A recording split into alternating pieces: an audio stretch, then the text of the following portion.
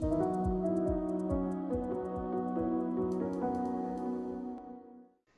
is an extreme honor today to be here with everyone's idol and mentor on Dentaltown.com, Dr. Jay Reznick. I could read your resume for 40 days and 40 nights and not cover it, but you are absolutely the oral surgeon of oral surgeons, and there's so much I want to talk to you about. Jay, first of all, you're making me blush, Howard. Well, you are. You're and I know Jay.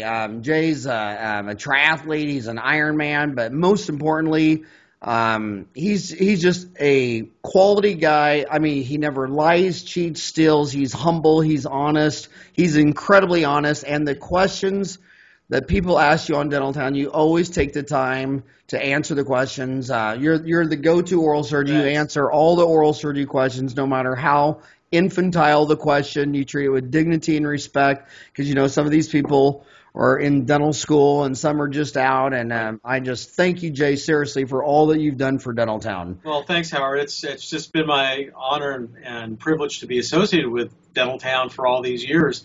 I remember when we first met, a long time ago. I think at the first or second Dentaltown meeting, and at the time, I was sort of the typical oral surgeon in my practice in the suburban area in Los Angeles, and thinking that all the general dentists refer all of their wisdom teeth, implants, etc., to the specialists. And I didn't realize that there were so many dentists out there in more rural settings, in clinics where they didn't have the option of sending to a specialist, who really were in desperate need of some guidance and some counseling and some continuing education to make them more comfortable with day-to-day oral surgery, basic procedures that they didn't really learn well in dental school. And, I think it was Samir Puri who hooked us up together, and I think it was a match made in heaven for both of us, in a sense that I was able to bring a lot. I think I was the first oral surgeon really posting anything on Dentaltown, and we were able to bring a lot of education, a lot of peace of mind to those dentists out there in practice who were struggling with getting through some oral surgery problems and procedures. So it's been wonderful. And Jay, I want to give you some feedback. Last month, I lectured in 4 continents in 29 days. United States, North America, Europe, Africa, Australia. I remember going on one tour where I was in Hong Kong, Shenzhen, Kathmandu, Nepal, and New Delhi. And when all the same day, all the same trip. And Jay, what's amazing is Dentaltown's 180,000 townies, and right at about 15 to 18% of them are non-U.S. And I'll never forget walking into the only dental school in Kathmandu, and so many people think that America is this one town with one street line there, and they would name these townies like you and they thought that I have dinner with you every night because we're both from America and we live a block apart. And I just want to tell you that one thing they're always requesting when I go around the world, and I've been meaning to tell you that, is that in America we got 250 online C courses, and so much of it is CAD CAM and CBCT and all this fancy stuff. And the world has 2 million dentists, and 500,000 of them can listen to it at what we're doing. But 1,500,000 just need so much more basic oral surgery, attitude to a partial, a flipper, and you are a legend in so many of these dental schools. I mean, thanks, they call you by your first name. Yeah. I mean, I was in a dental school in Kathmandu, could barely understand their English. They're saying, well, Jay says, blah, blah, blah, blah, and Jay says, because in Africa, Asia, and South America, extraction and removable is Cadillac dentistry. Yeah. And you are not only a legend in the United States, but you are a legend in Africa and Asia and South America, and I've seen it. I want to, and then in saying that, so we need more basic oral surgery. I mean, more. Well, it's on its way, and as you may have noticed, about a year ago, I completely revised my online oral surgery website, and I have been absolutely blown away by how many dentists in how many countries around the world have subscribed. I mean, I never would have thought that I would have subscribers in China and Japan and Australia and New Zealand and Trinidad and Tobago, and I mean, you name the country, and I've got subscribers there. And when I look at the Google Analytics and look at the map of where subscribers are coming from, it's just amazing how many dentists around the world are. We take CE for granted here in the United States. There are so many CE courses available to dentists in every city every weekend.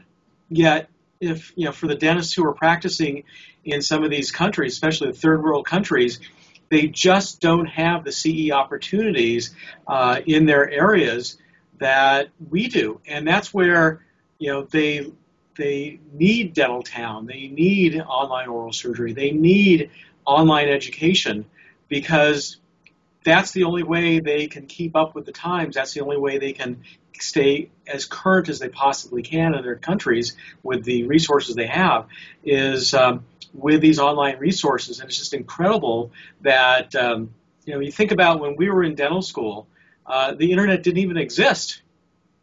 And I'm a year or two older than you, and when I think about that, it doesn't seem that long ago. Where we've come with the internet and technology, 3D CAD/CAM technology, things we didn't even think of when we were in school, it just changed everything. The way that we do dentistry today is not even close to what we were practicing when we started dental school. And 25 years from now, who knows? It's going to be just mind-boggling. It'll blow us away. It was Gutenberg's press that ended the Dark Ages, because for the first time ever, you could write down everything you learned before you died and give it to the next generation or a guy in the next city or in another country. And 500 years after Gutenberg's press, we landed on the moon. And the internet is the printing press at the speed of light, and it is going to absolutely flatten the learning curve. So all 2 million dentists are going to grow towards a very rapid mean. I was blown away in Tanzania a couple weeks ago at what some of those dentists were actually doing, and amazing. So I want to get to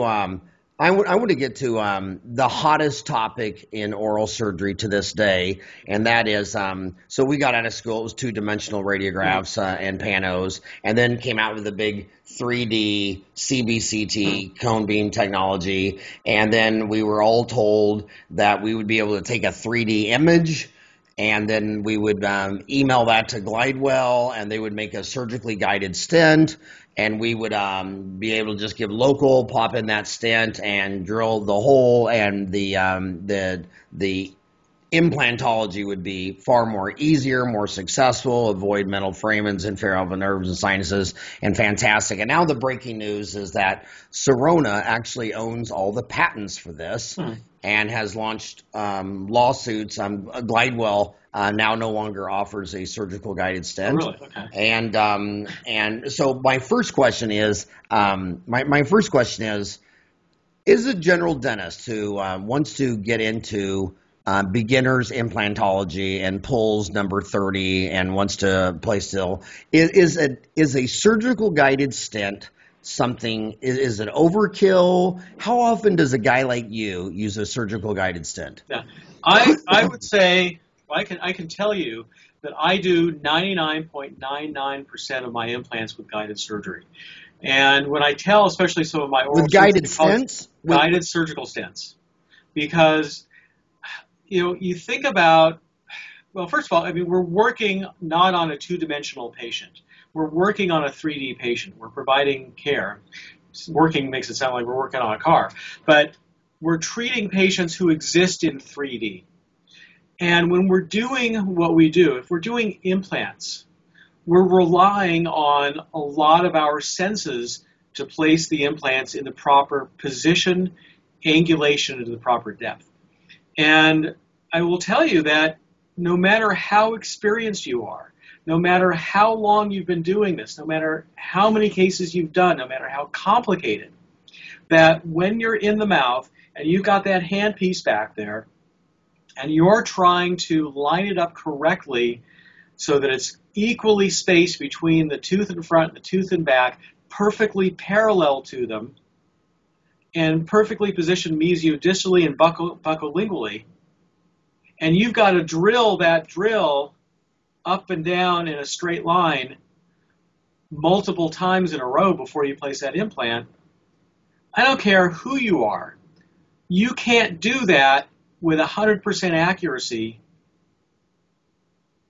at all. The best that you can do, and I've talked to, I've been privileged to rub shoulders with some of the biggest names in implantology in the world, and we've sat down over cocktails. You mean with yourself in the shower? I can't sit in my shower; it's too small. Okay.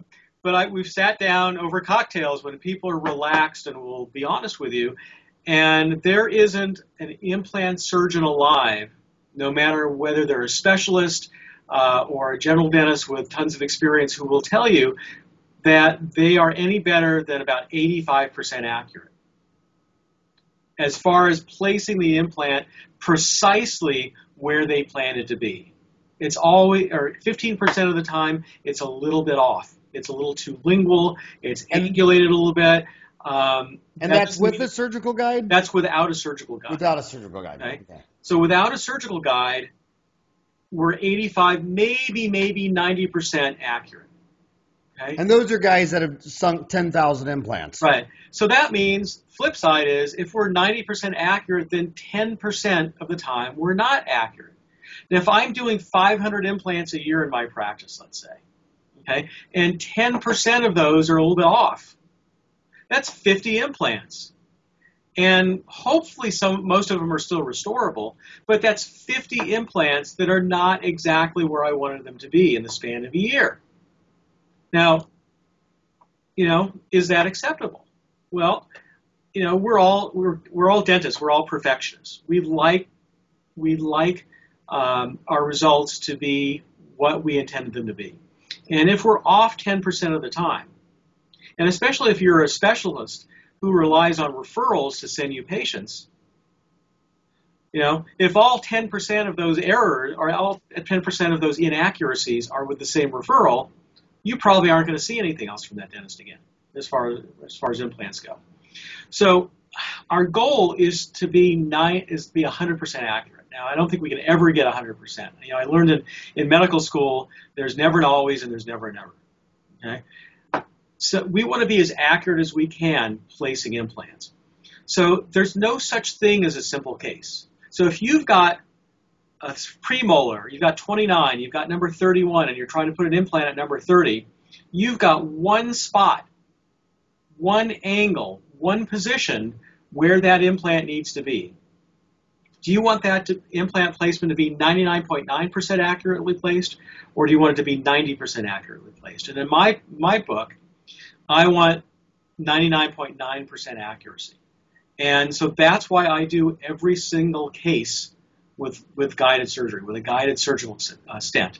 And I do have Galileos in my practice, and I do have CEREC in my practice, and I use them together to create my planning, my surgical plans, and to generate the surgical guides. Okay, now for our listeners, Galileos and CEREC, those are both owned by Sirona. Correct. So like Apple, it's a closed system that's been designed together. Correct. As opposed to an open system where people got all these different parts and pieces and they're trying to get them to network together, which in my observation has basically been a disaster. Yeah. And we would like, as clinicians, for everything to work. Just like with our, PCs, we want all the different components to work together no matter who makes them. But I think what's different about computers is your market is huge. When it comes to cone beam, the market is smaller. And these companies have invested millions and millions of dollars into these products and into these technologies for them to work together, for CEREC and Galileos to work together. And so as much as we would love everything to be shared, I think it's going to be a while before they're going to be willing to do that, because they've invested an awful lot in the technology, and they want their system to be exclusive. I think that's perfectly understandable. So eventually, all these different systems will probably talk to each other. We'll be able to exchange data back and forth, but at least for right now, if you want a truly integrated CAD/CAM cone beam system, Galileos, and CEREC from Sirona are really your only option. But I've been using them for a long time. I was one of the first Galileos owners in the U.S. What year was that? 2007, 2006. Okay. I was in grammar school at that time. Yeah, I remember. I helped you across the street. Yeah. And I did the very first Galileo's guided implant surgery that was ever done, live on stage at the Scottsdale Center. I can't remember if you were there or not. So my history, with Sirona goes way back. In fact, I've done more Galileo's guided surgeries than anyone else in the world. And so I do a lot of these. I do, probably 2 or 3 implant cases in a typical day, and they're all guided. Yeah. Now for our listeners, Sirona used to be the dental division of Siemens, right? Correct. Yeah. And then it was spun off, and I've been to their headquarters, and I mean that's a lot of PhDs and white coats for one thing. And I've been in a lot of other factories, and you have a programmer trying to program a bridge between this other company's deal and this other company's deal. And it's just like if you've ever had software and you had it dumped into a new program, like a lot of dentists my age used to have another software and they uploaded it into EagleSoft or Dentrix or SoftDent, and you lose half your data. That was tough. So what we've learned so far is that you're recommending the only company that makes the 3D radiograph, Galileos, and the CAD/CAM, the Galileos CBCT OmniCam, I suppose. Yeah. So we got that.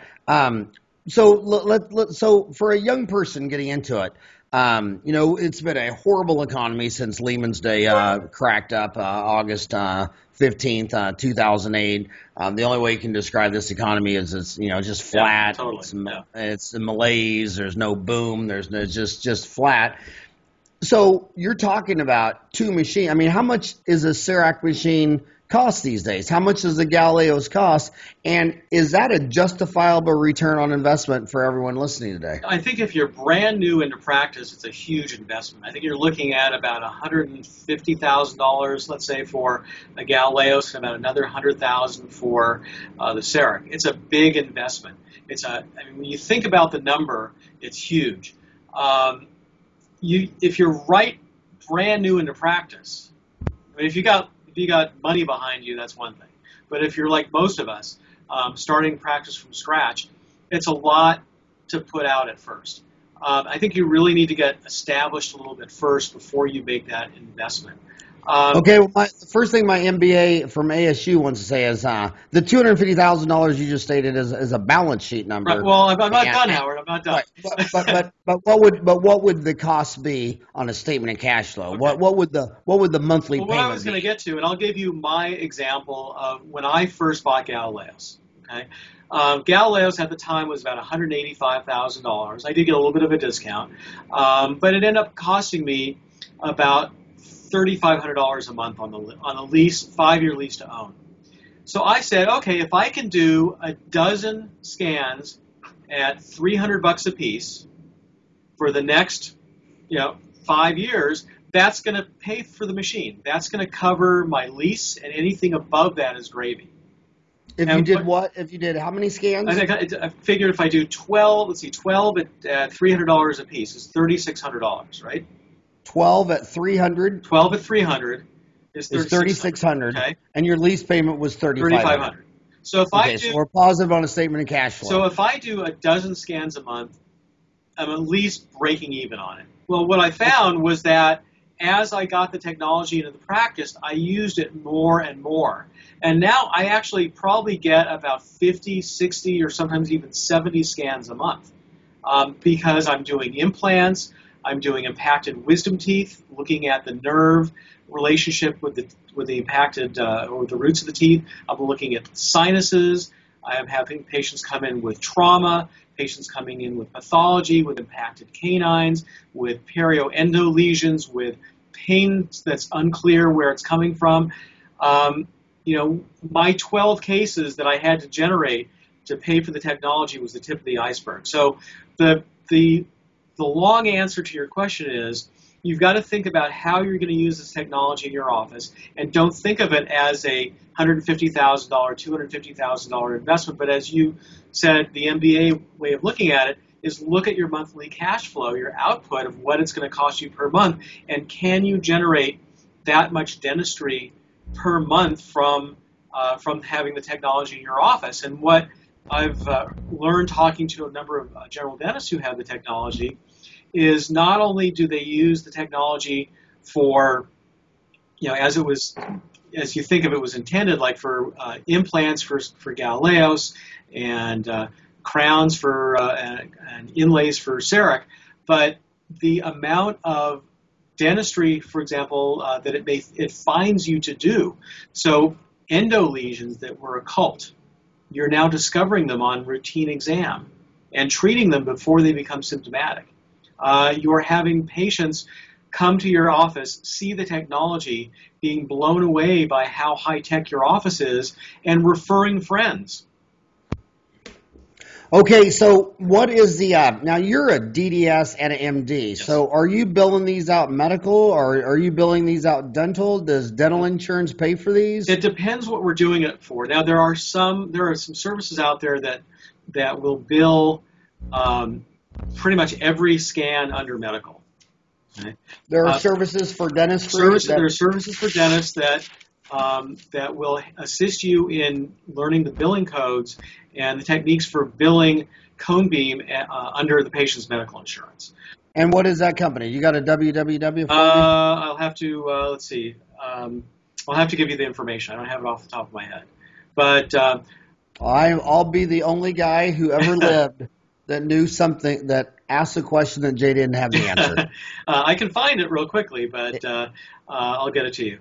But there's a few people that do this. The one guy that I know his name is Hutan, and I know you can reach him through Patterson. Everybody with Patterson knows Hutan.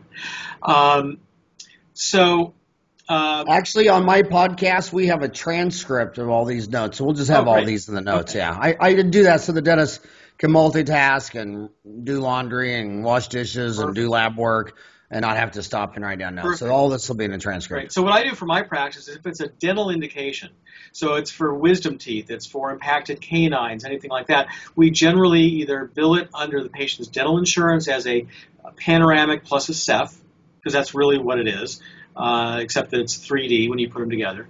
Or if it's for TMJ, if it's for pathology, if it's for sleep apnea, then we do bill it under the patient's medical insurance as a 3D scan.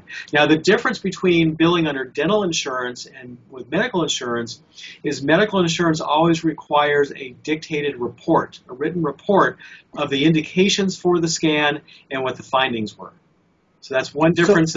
What's one thing you need to know if you're billing for cone beam under medical insurance. Okay, so you bill out a Pano and Ceph if it's wisdom teeth, but for medical, you said sleep apnea and what else? Sleep apnea, TMJ, trauma, pathology.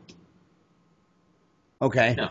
And I was amazed that you said TMJ, because on Dentaltown, if you call it TMJ, some people throw you under a bus that it's got to be TMD. But you think TMJ is still the accepted term? Well, I don't go on those forums, but I think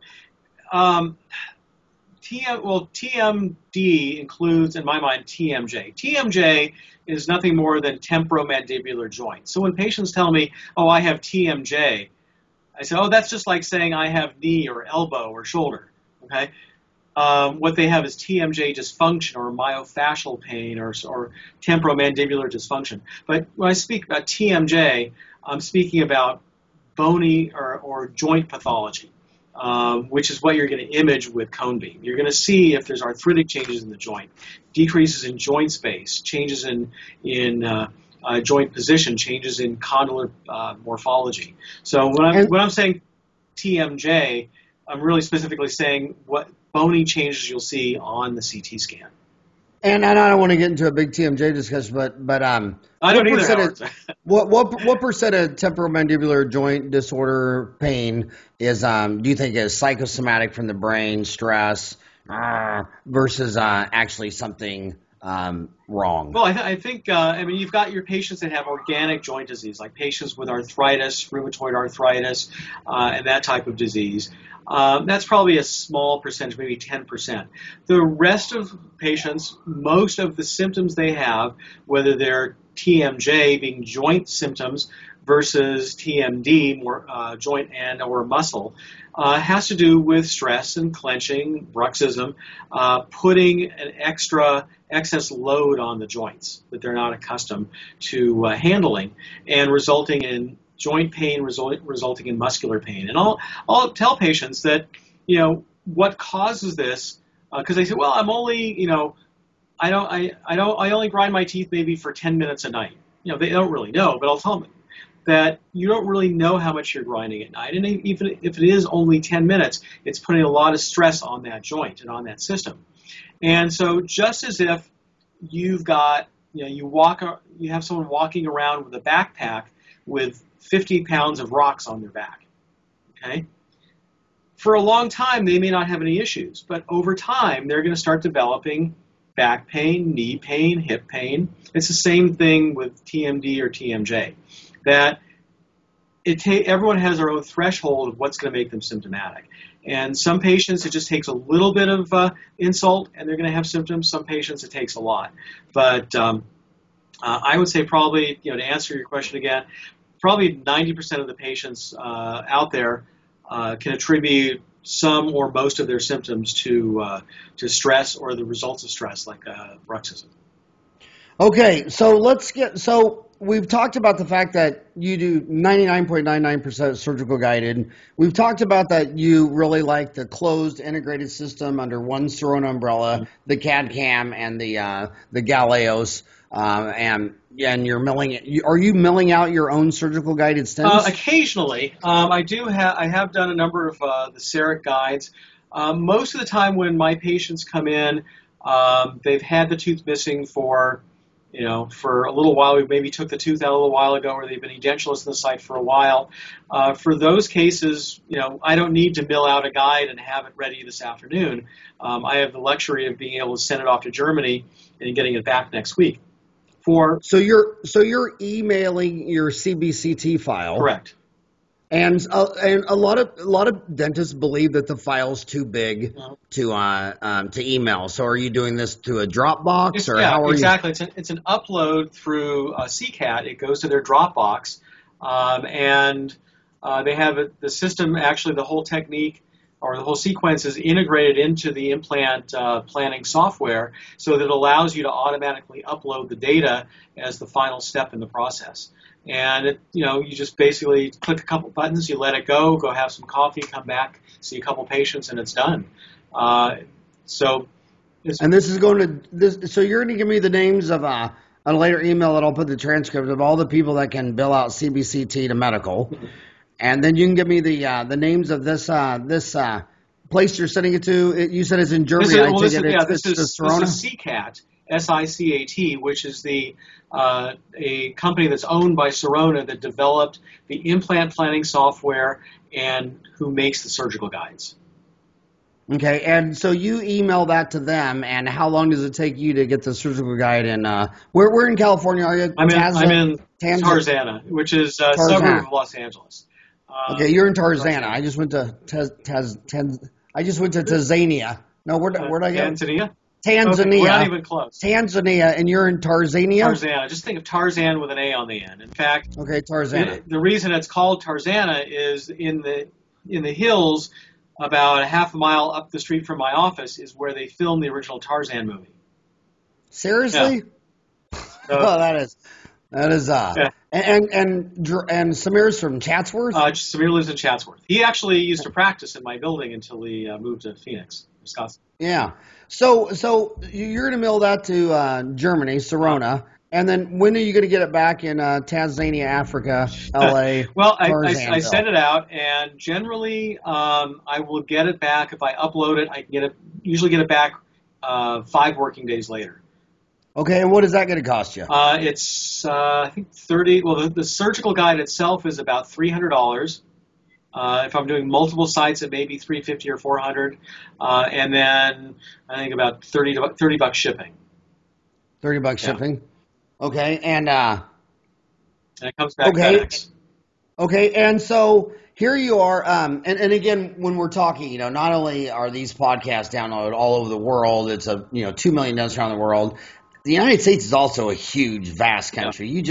People oversimplify the United States. It's funny how when you go around the world, they all think of New York Yeah. City as America, and the United States is the same size as China, and half of them are spread out in 107. Half the dentists are in 117 cities, and the other half are in 19,000 cities.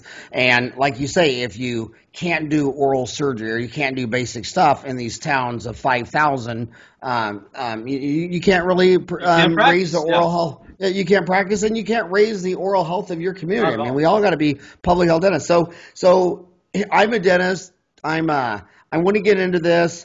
I got to do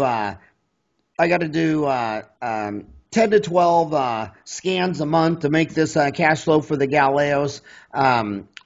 Walk through what a newbie, a beginner could do. I mean, could he replace the most common missing tooth in America is going to be a first molar. We're told there's 4 different implant sites. There's the anterior maxilla, which is styrofoam. The posterior maxilla is all sinuses.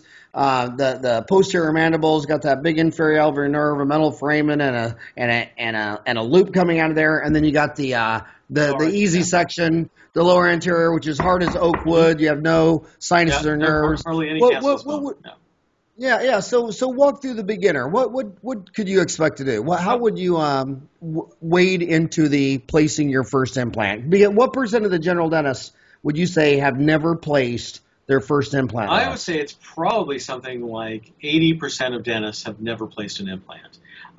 See, I would have said 90. Okay. It could But be. my could friends, be. And you know my more than I friends do. aren't as smart as yours. My friends aren't as I was smart as being yours. conservative. But Okay, so 80 to 90% of everybody listening to you is a virgin. They've never done one. So talk to me like I was your only son who just graduated from dental school. How would I wade into this process? well, I would start off with simpler cases. And what I mean is in a non-aesthetic area where you've got lots of bone, you've got a little bit of wiggle room for placing the implant. So if it's a little bit off angle, a little bit off position, you're still going to be okay. In a healthy patient with lots of keratinized tissue not a non-smoker, someone who's in good health. Okay, start off with the simple, easy. non-aesthetic, non-smoker. What were the other ones? No significant medical problems, so not a diabetic. Just basically a healthy patient, young healthy patient. Okay. Young healthy patient, not where I'm going to see it. Exactly. Okay, now potential where? for healing is not gonna give you any trouble when it comes to healing. So a healthy young non-smoker. What are we talking? Second buyback or first buyback? Second buy, first molar, first buy are good places to place implants.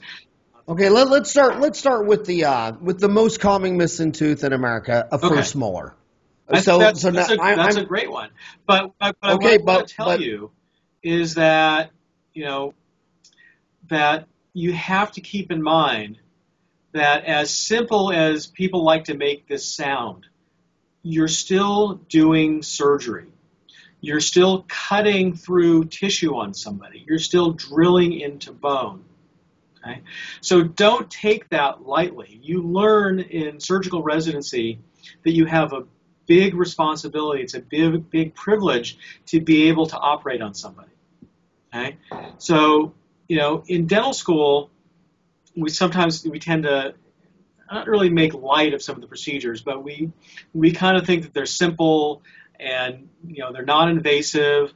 Class 1 amalgam, it's got a few complications. If you pulp out, you can get a root canal done. It's not as invasive, more reversible. Surgery, for the most part, is not reversible. If you don't do good surgery, okay, then it's very hard to redeem yourself from that. So what I tell newbie dentists who are newbie implantologists is that you need to learn implantology to the standard of someone who has been fully trained in implants. The same standard as a periodontist, as an oral surgeon, so that you understand what you're doing. You understand the principles of bone healing, of soft tissue healing, soft tissue management, bone management, so that you are prepared to deal with the things that will come up in surgery. Because there's not a surgeon alive who has never had a complication. Okay? Complications are part of doing any surgical procedure, and what separates the men from the boys, so to speak, is knowing how to anticipate those complications, how to avoid those complications, and how to manage them if they do occur. Okay? And that's where a lot of people get themselves in trouble, is they see that empty edentulous space, and they see the drill in their hand, and they see the titanium implant, and they just, without thinking about what they're doing, go to place the implant, and something happens. Okay? And they're not prepared to manage, to avoid the complication, to recognize it, or to treat it. And so that's where you can really get yourself in trouble. So if you're going to be placing implants, if you're going to be doing any surgery, we talk about any surgery, whether, and we talk about this a lot in the oral surgery courses that I teach, is know what you're doing, think about it like a surgeon, be prepared for what may happen, know how to manage the common complications so that you can, you're self-assured you are providing the best care for the patient. Because what it comes down to is really doing what's best for the patient. I just realized you got to write a series for Dentaltown, losing your implant virginity, and I ask you right now, go through the top complications you're seeing newbies getting into that they were over their head. They did that with implants or in general? With implants, or in general, one of the big things that I'm seeing is not properly evaluating the surgical site and placing an implant where it shouldn't have been placed. And a good example is the case that I just did right before I came here. Is a patient was missing a lateral incisor and congenitally missing a lateral incisor. The dentist took a panoramic radiograph, did a clinical exam. There was fibrous tissue in the area of the ridge, because the patient had been congenitally missing tooth number 7, and so the ridge resorbed over time. Okay, it was hard to appreciate that clinically because there was some fibrous tissue in there, and so the ridge felt like it was adequately wide. The dentist placed the implant using a flapless technique because there was adequate keratinized tissue, and the implant went into the bone, and 2 weeks later the implant was loose. Now we go back and we do a 3D CT scan, and we see that the implant was half in bone, half out because of resorption of the ridge.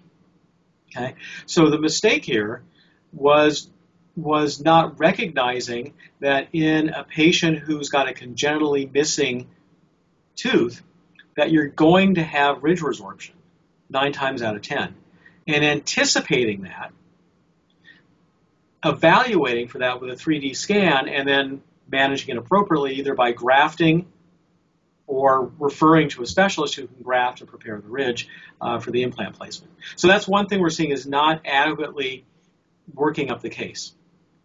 The other is so that person, this wouldn't have happened if they would have had a CBCT and they would have got a surgical guided stent. They would have seen that the ridge was narrow, and they would have augmented the ridge first, and not even attempted to place the implant right away. Now would now when you send these CBCTs, they're also diagnosing and telling you the width and length of the implant. Correct. So you're seeing on screen in 3D and various cross sections the height and the width of the bone and the density, and then you have the opportunity using implant planning software within the scan to bring in a 3D image, an STL file, stereolithographic file, of the implant that you want to place, no matter which or whatever system it may be, in the various diameters, various lengths, and you actually place that virtually into the patient's jaw. So you can see, do you have enough width of ridge? Do you have enough height of bone before it goes into the sinus or above the nerve or the nasal cavity to be able to place the implant? In the old days, if I was placing, let's say, a lower first molar implant at tooth number 30, I would have a 5 millimeter diameter implant that my guesstimate was that I was going to need a 10 millimeter long fixture.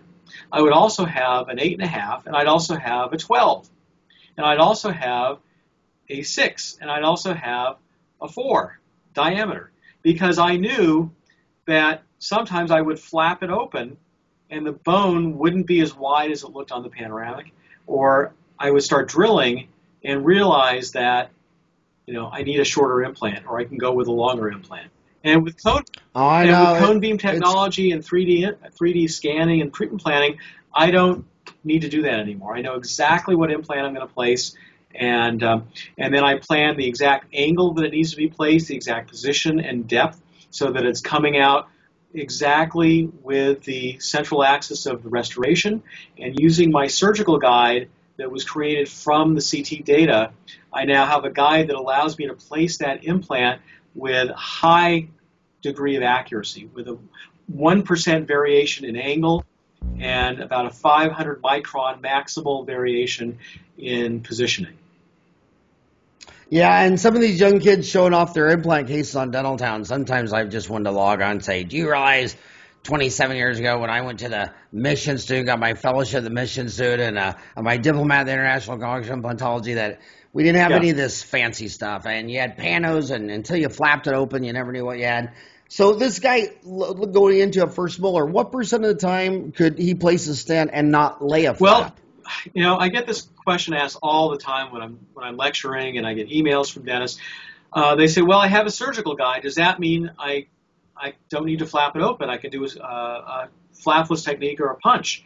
And that in a sense shows me what I was talking about is not having that fundamental understanding, not having that fundamental knowledge of basic implantology. Because what determines whether or not you need to lay a flap versus being able to do a punch technique is not having a surgical guide.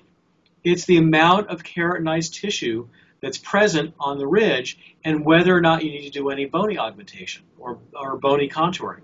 That's what determines it. So in your practice, you're doing 500 implants a year, what percent of the time do you lay a flap or not have to lay a flap for a simple one implant root form replacing a molar? I probably do those flapless 90% of the time.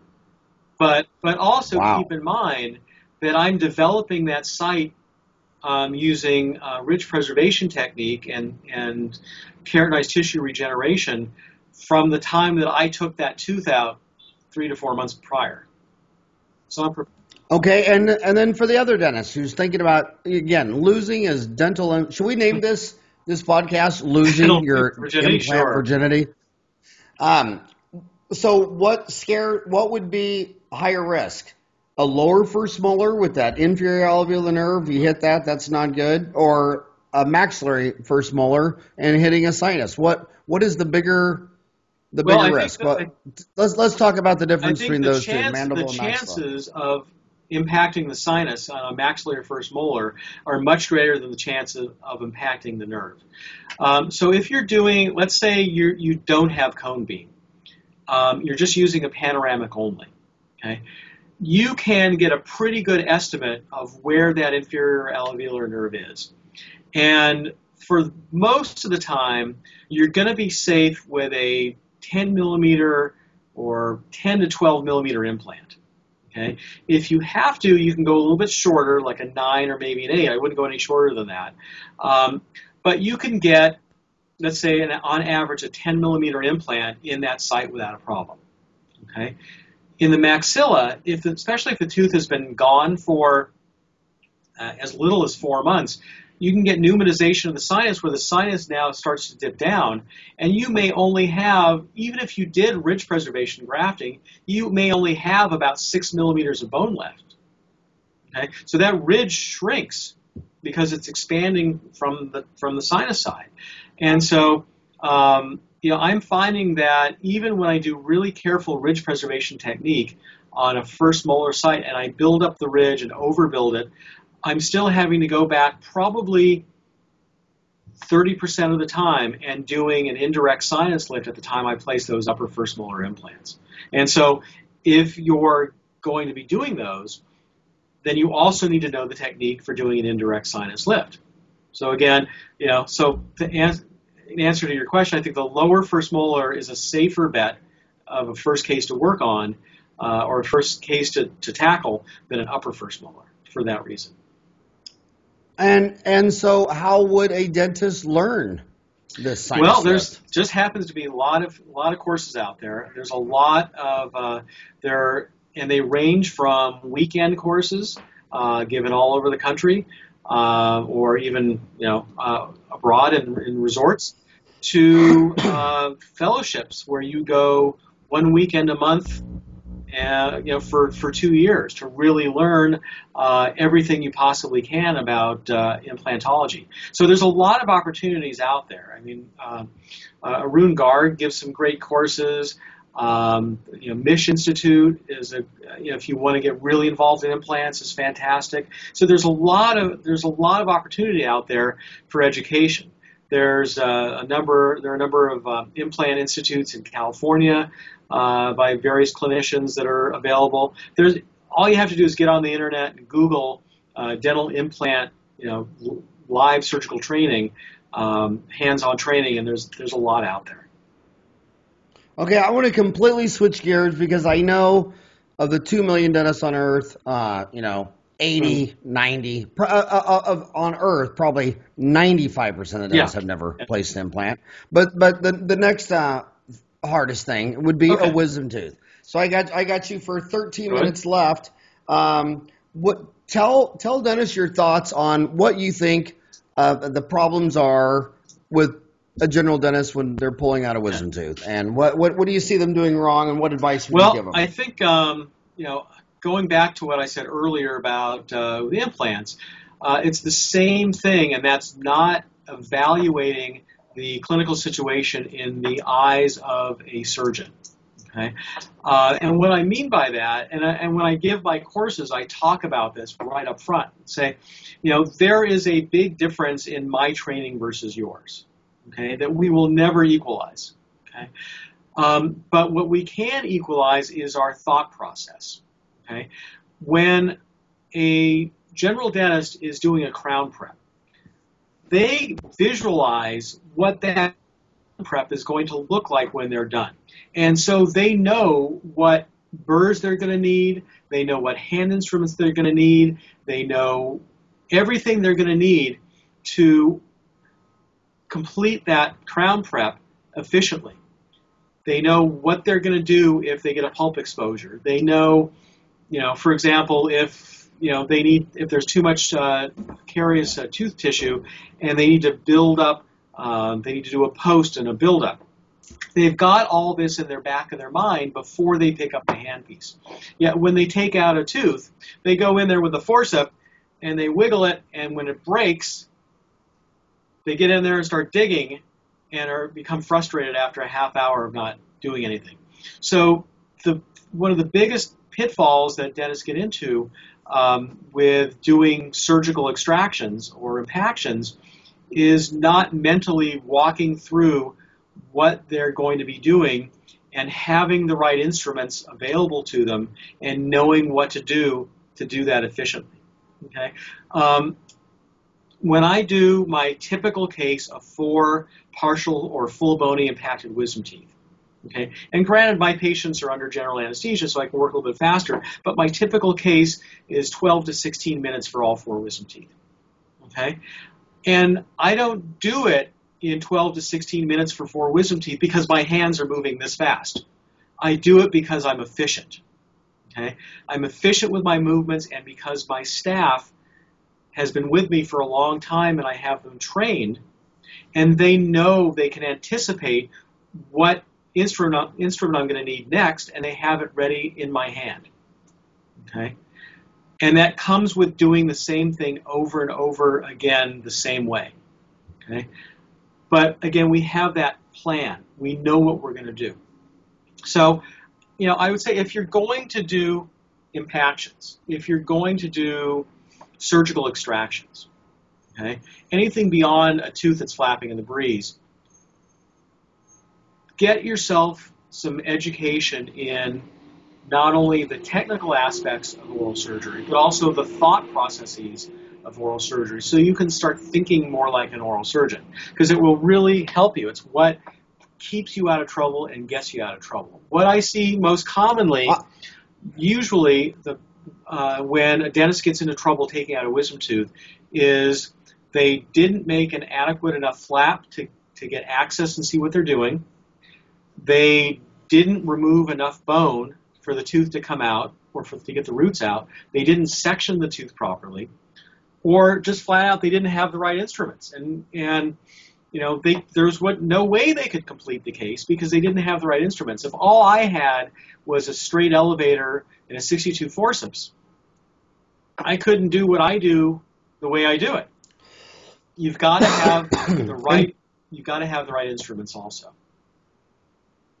And to our viewers, I've been in your office, and it's like watching Wolfgang Amadeus Mozart play the piano, or would you say you're more of a Chopin in Warsaw? But I want to back up a little further. You and I have a very good friend that we love, hold, and dear truly, who removed a canine on a person, and the infection went back into the head, and they died in the hospital 3 days later of a brain abscess. And he didn't put them on antibiotics afterwards. We also, how often do you hear of a Ludwig's angina case? So I want you to go through, because a lot of dentists are asking on Dentaltown, can you pull a hot tooth, or do you got to put them on antibiotics and let that settle down? Go over the worst case scenarios. And what do you call canine to canine? Because there's no valves on the veins going back into the head. So I've only got you for 8 more minutes. So let's go over the worst case scenario, which is someone dies from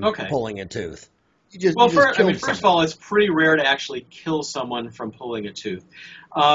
Usually, if the patient dies a few days after you take out the tooth, it wasn't because you took out the tooth. It was because the patient had that infection there for weeks, and the infection made its way to the blood system and into the brain, and you just happened to take out the tooth 3 days before it killed him.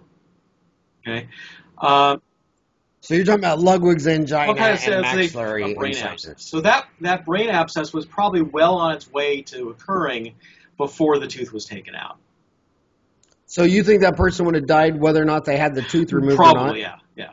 Now, it's possible that by going in and manipulating the tooth, it may have pushed some bacteria through those, valveless veins towards the cavernous sinus, towards the center of the brain. But, it's hard. It's hard to know for sure. But most likely, if something like that happens in a scenario like that, it's because that infection was long-standing and it was going to go to the brain soon anyway.